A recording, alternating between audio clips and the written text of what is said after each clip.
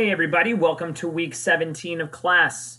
Hey, this week we're going to be doing our very last lecture series. We're just going to be sort of wrapping up the history of the United States. And this content this week is really more contemporary history. I know that seems a bit oxymoronic, but historians sort of have this thing about them where they want to be removed from certain historical events for a certain amount of time before we can really understand the impact of certain events.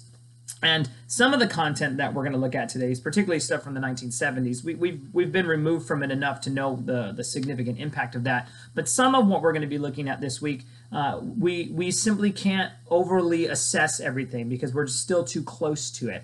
And so what we're going to be doing this week is sort of looking at some significant events throughout different presidents, from about President Carter up to the election of Barack Obama in 2008. I'm not going to get much further than that.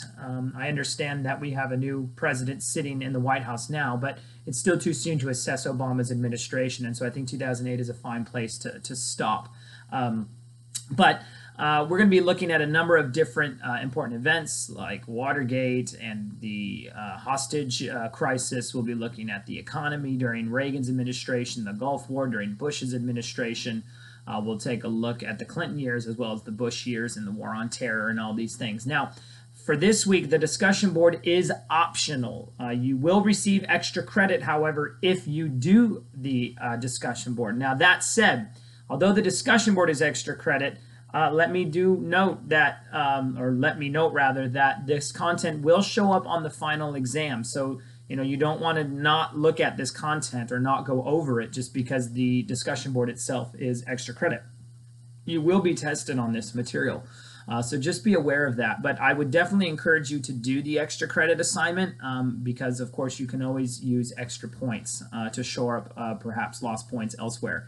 But that's what we've got going on this week, okay? And then, of course, next week you've got your final exam, so you'll want to be preparing for that. And that's one of the reasons why this week the discussion board is optional.